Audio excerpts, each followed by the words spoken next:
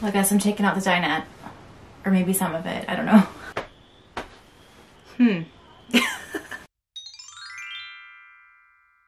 My name is Christina and I'm a DIY and decor blogger at thediymommy.com. Ever since we renovated our first camper in 2017, our family has loved camping.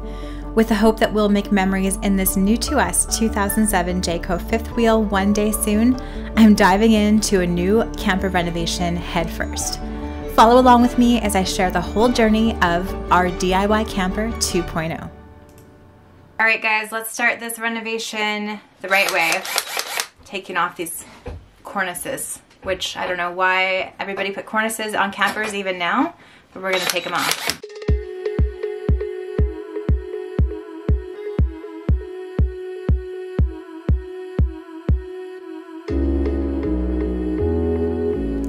If you watched last week's episode of our DIY Camper 2.0, that was my first episode, and at the end of the video I did try to remove these cornices by hand but needed my tools.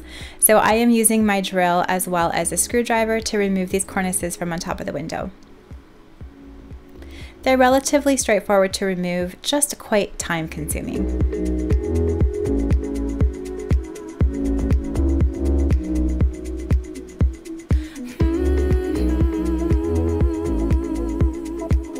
If you happen to watch our first camper renovation here on my YouTube channel, I will link to it down in the description box below.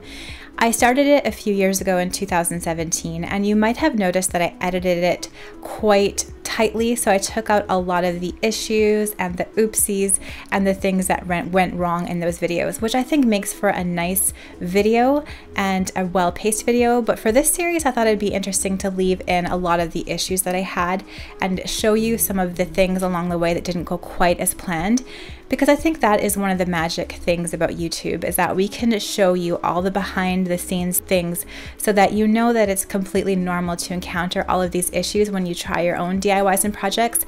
And I hope in this way it encourages you to keep going even if you encounter issues. So I started taking these down with my drill, but soon moved to my screwdriver because I didn't have a long enough bit in my drill.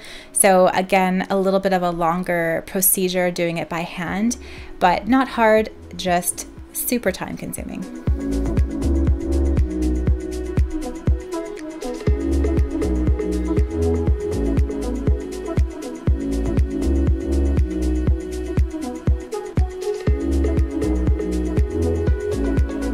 I'm also doing all of this work while all of my kids are at home. So I'm taking about 3 hours in the day when they're playing outside to go into the camper and work alone.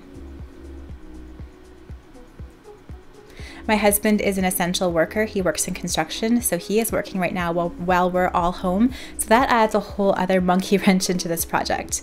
But I do love to keep busy and I love projects like this, so it's a wonderful way to pass the time.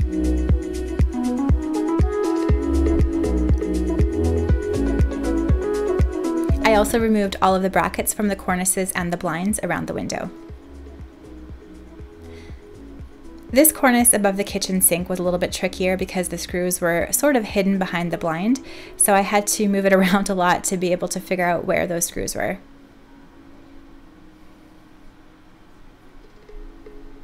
I was considering saving the blinds from the camper, but when I saw how dusty and dirty and some of the mechanisms didn't quite work in them, I decided to toss those, and I'm going to reuse the IKEA blackout blinds from our first camper and put them in this one. So here are all of those cornices totally out. This makes me so happy. I'm going to try to pull off this wallpaper border. I've read multiple things about whether this is easy or hard, so let's give it a try. I think if I get a little bit of this edge, I might be able to do it.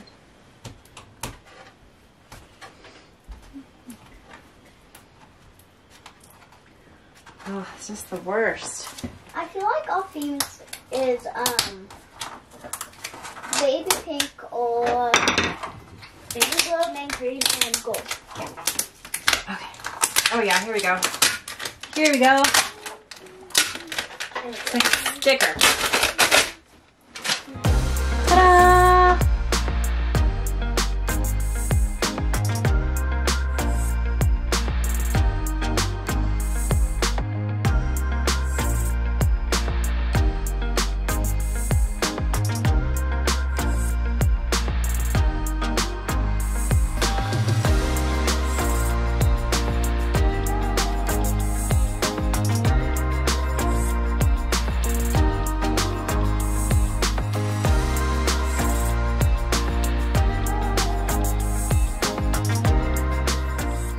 as you can see, the wallpaper left behind a really sticky residue. The adhesive was just plastered all over the walls after I removed it. So that's an issue that we're going to deal with next. I did find that using my utility knife to pry open a corner of the wallpaper border before I pulled it made it a little bit easier to pull off the wall.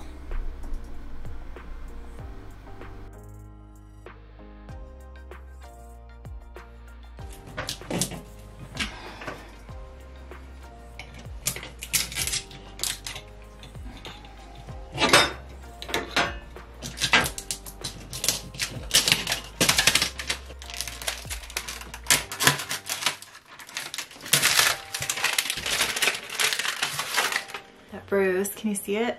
My wallpaper injury. Oh. I did smack my hand pretty hard there on the stovetop, but I kept going. This wallpaper, oh man, you had to really yank it really hard to get it off of the wall. I have heard of people using a heat gun or a blow dryer to loosen the adhesive, but I guess my aunt tried that and she loosened the vinyl wallpaper behind the border, so I wasn't sure I wanted to try that. I went ahead and used this Goo Gone adhesive removing spray. Make sure you use the proper protection when using this. Just follow the directions on the bottle. So I sprayed the adhesive on the wall left behind by the wallpaper border and then left that on for about 5 to 10 minutes and then scrubbed it off with a paper towel. You can see all of that disgusting adhesive left on the paper towel, and you can even see it on the wall here. I had to scrub away at it with a couple rounds of paper towel, and then I used a rag and some dish soap to wipe away any of the excess. I was finally able to remove all of that wallpaper adhesive, which I think is so important before you do any priming or painting of the walls in an RV. Incredibly annoying work, but definitely necessary. I've been waiting for this, yeah. It's been up on my mind, oh, it's hard to resist, feeling like one of a kind. Oh, now the hard time's over, and for a moment I won't look back now, yeah. And it's moving closer, I can feel it coming. I really didn't like the construction of the dinette. It was just so flimsy. The storage was okay underneath the dinette, but the way that the drawer pulled out, the way that it looked, I just didn't like it. I was considering keeping this dinette, but when I saw that it was constructed just so poorly, even compared to our older camper, which was quite a bit older than this, I decided to try to maybe remove one of them. This was kind of something I did on a whim. Looking back, I don't know if I should have just kept going, but I was on a roll and decided it was gonna go. So I unscrewed all the screws, started removing it. My vision as I was doing this was I was thinking of keeping the other bench on the dinette, and then on this side I could just put a couple of stools or chairs because I feel like that would really open up this whole camper. My vision eventually in the second phase of this camper renovation would be to completely rip out the dinette and the couch and put completely new furniture here.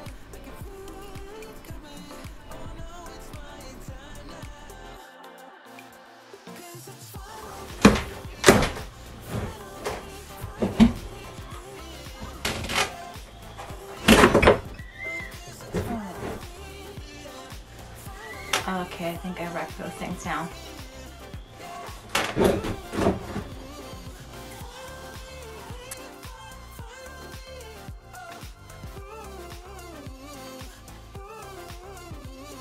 Well, it appears that the jackknife sofa was attached to the dinette, and I just pulled the dinette out and pulled the jackknife sofa down too. So,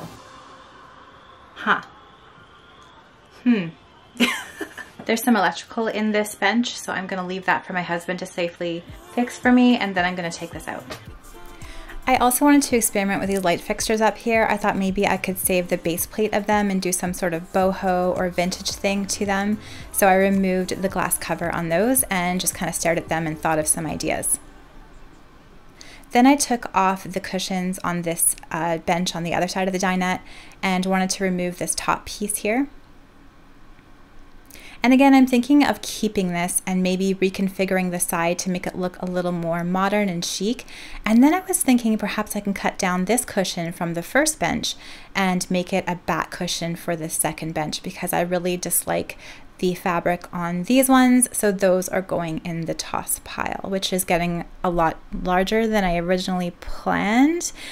I don't know if I went too far here. Then I went ahead and grabbed the old handles from our first camper. They are perfectly good, and I think what I'm going to do is spray paint these gold to match the vintage glam aesthetic that I want in this new camper. And luckily they were the same size as the current handles in the new camper, so I can just spray paint them and put them on the cupboards here. All right, next I'm going ahead and removing all of the doors from the kitchen cabinets, because that's one of the first things I want to do in here is paint this entire kitchen area. So removing doors is a great way to paint, because you can paint the cabinet bases separate from the doors and make sure you do a really good job.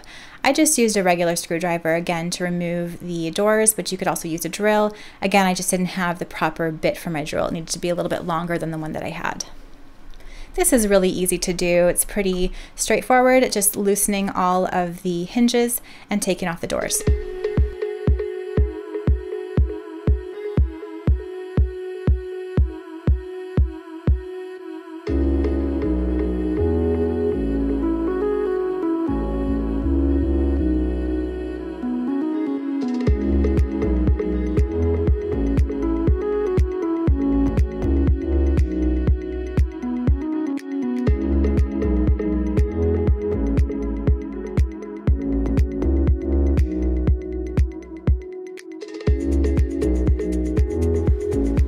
Here's a tip when you're painting kitchen cabinets or RV cabinets. Make sure to take some painter's tape and a Sharpie and write down which door is which, and you can always move these to a drop cloth next to the door. This is going to help you remember. Believe me, you'll think you're going to remember where they all go, but in the end you might completely forget. I tried to pry away at these drawers. Usually for most drawers you can lift them up sort of and then pull them right out. These ones I could not figure out how to do that. So all I did here was remove the hardware, the handles, and I'll probably just paint them like this right on the cabinets. But I'm gonna kind of keep experimenting and see if I can remove them all the way. I also decided to remove the cupboard doors on this side of the camper. I'm going to concentrate on the kitchen and the dining area first, and then I'm going to move on to the other areas of this RV.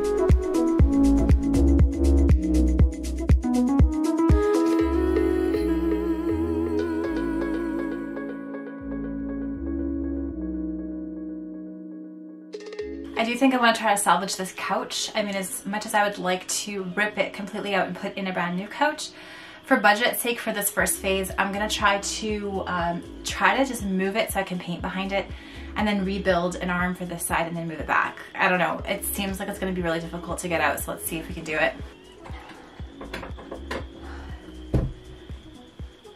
I wish I could get a drill in here, but I can't. Come on.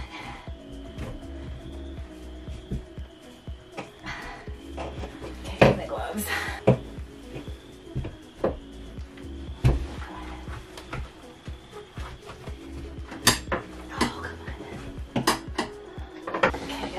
Out. Oh gosh, and then it's just like floating on here. Okay. Alrighty.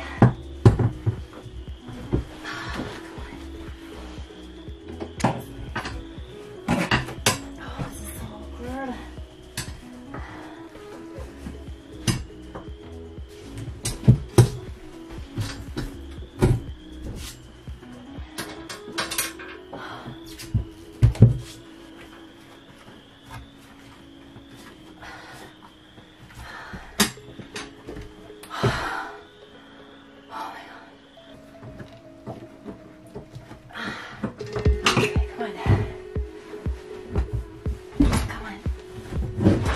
Go. Yes. Oh, yes. Yes. I moved this jackknife sofa out of the way so I could paint behind it, but considering it was so rough to remove it, I'm having second thoughts about doing this in 2 phases where I do the floor later on. Maybe I should just do the floor now. I don't know. Let me know what you think down in the comments below. It was such a rough go removing it, and now I have half the dinette removed anyway. I'm considering rethinking my whole plan. I'm going to think about it this week and let you know my thoughts in next week's episode. Thank you so much for watching this video today. I hope you enjoyed this week's progress on our DIY Camper 2.0.